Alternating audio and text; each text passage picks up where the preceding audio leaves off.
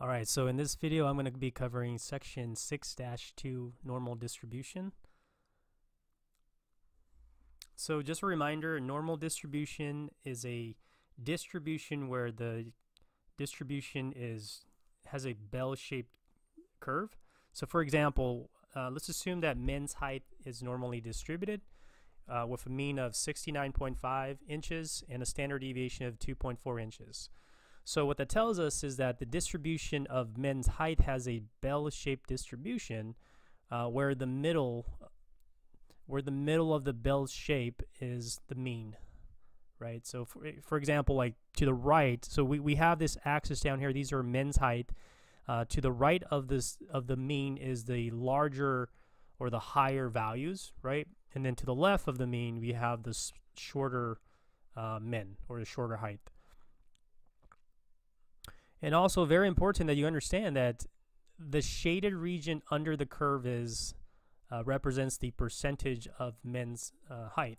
So the shaded region, the entire region is 100% of men's height. What's also important is whenever you see like just this image, this doesn't capture the entire picture. So if I expand this, so if we expand, just know that the heights, they continue to the right and continue to the left. In addition to that, the curve also extends to the left and extends to the right just like that. So really 100% of men's height is the entire shaded region that you see right there. And we know 100% is equal to 1 as a decimal, right? So often you're going to hear me say the area under the curve is equal to 1. That's what I'm referring to.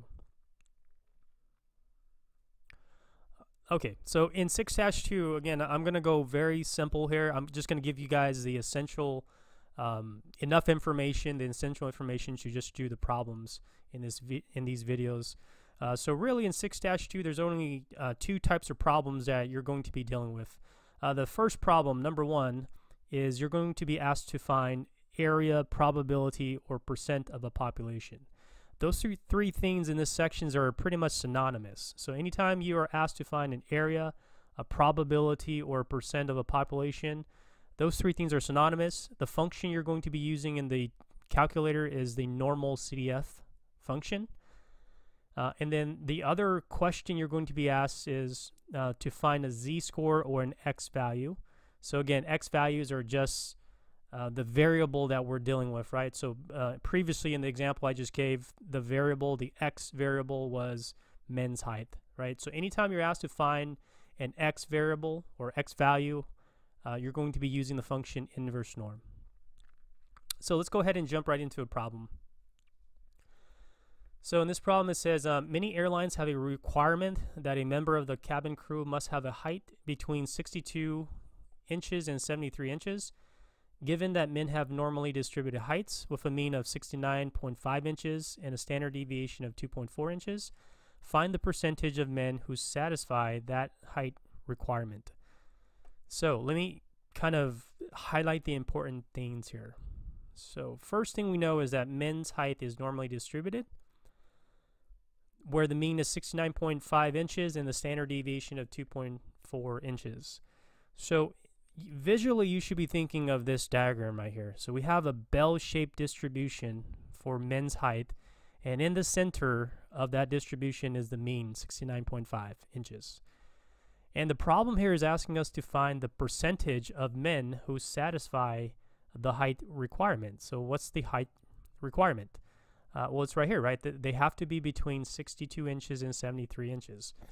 So essentially, we know that the area under the curve, the entire area, right, the entire shaded region is 100%, but we're just trying to find the area, the part that is between 62 inches and 73 inches. So a problem like this, we're going to be using normalcdf. So let's go ahead and I'm going to pull up the calculator, and I'll show you guys how to work this problem. So we're going to go second vars, and we're going to select normalcdf, which is the second function. So the lower bound is going to be the lowest number under the shaded region. So under this shaded region, the lowest value, the leftmost point, is the 62 inches. So that's what we're going to put in for our lower bound. Our upper is the rightmost point. So here we have 73 inches. The mean here is 69.5.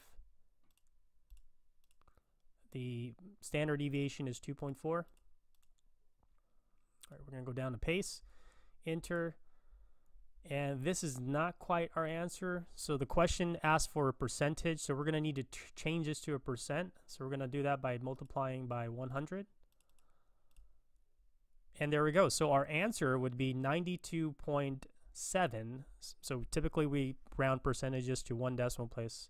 So the answer would be 92.7% of all men would satisfy that height requirement. So again, very important. If the question was, say, to ask like what's the probability that a men we would select somebody who has a height between 62 inches and 73 inches. So that problem is asking for a probability, and we know probability ranges from 0 to 1. So in that case, if that was the situation, if the question was asking for a probability, then your answer would be this answer, right? And typically we round probability to 4 decimal places. So if that's the case, the probability would be 0.9267. All right. Okay, so let's continue to the second problem. So let's take a look at this problem. Similar situation. So it says when designing an environment, one common criterion is to use a design that accommodates 95% of the population. What aircraft ceiling height will allow 95% of men to stand without bumping their heads? Assume that heights of men are normally distributed with a mean of 69.5 inches and a standard deviation of 2.4 inches. Okay, so this problem is a little bit different. So I'm just going to go straight to what the picture, what the correct picture should look like. So the correct picture should look, well, first of all, that's the important stuff, right? We want to find the height, which will allow 95% of men to stand without bumping their head.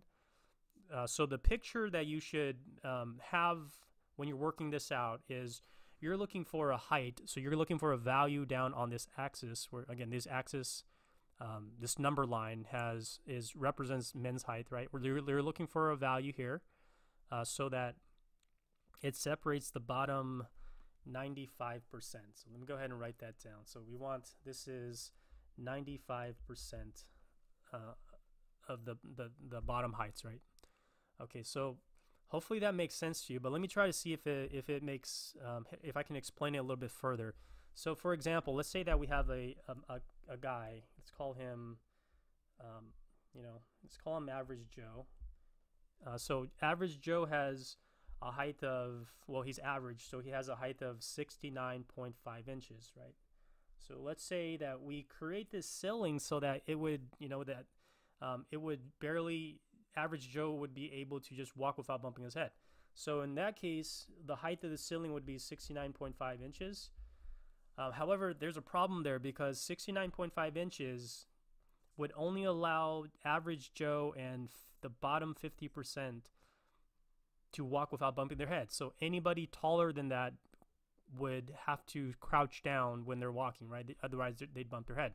So essentially, we want to find a higher height or taller height such that it would allow the bottom 95% of men to walk without bumping their heads.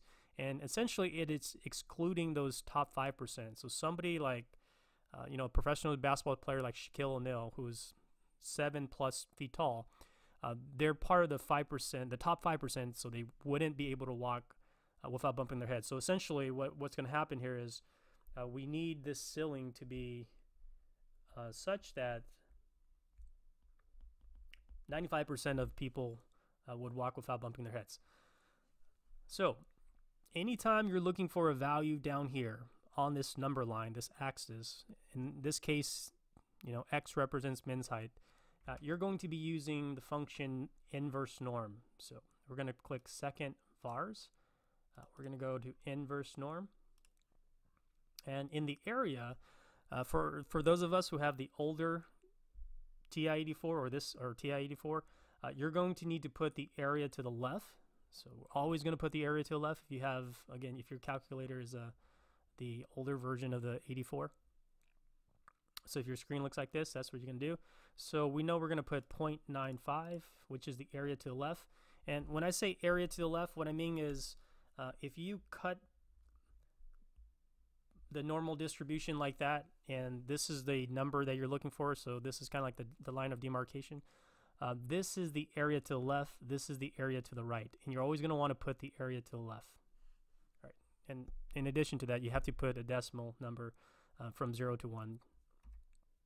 All right, so the mean is 69.5, and the standard deviation is 2.4. So I'm going to do that and paste, and we get 73.4 inches approximately. So we get 73.4 inches. So this is the height that they must create the airplane ceiling so that it would accommodate 95% of the population. All right, so hopefully that makes sense. Again, you can always check to see whether your answer makes sense by kind of using the mean as your reference point. So the mean here is 69.5 inches. We expect something higher, and 73.4 inches is higher than that, so that kind of makes sense, right? Okay, so hopefully that helps. Again, if you have any questions, shoot me an email.